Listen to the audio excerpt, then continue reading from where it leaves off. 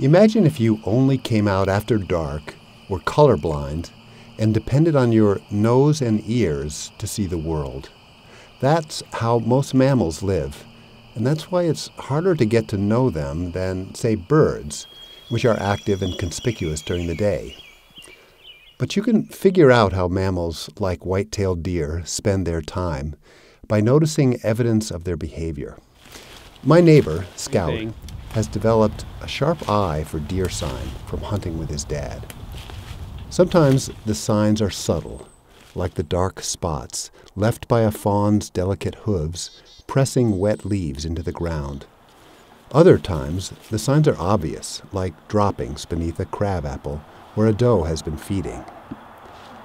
During the breeding season, bucks leave conspicuous signs to define their territories, attract mates, and warn other males.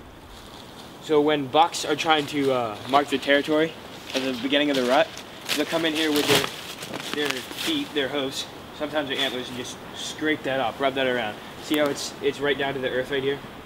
Bucks typically choose spots just beneath a head-high hemlock or fir bough.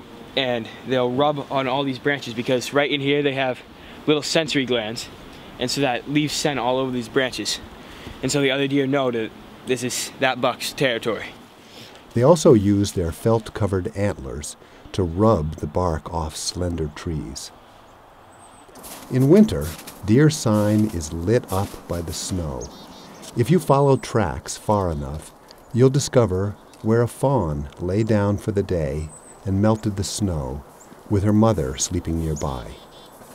Learning how to read signs in the woods is like turning on a light in the dark, giving you a glimpse into the diets, wanderings, and love lives of nocturnal mammals.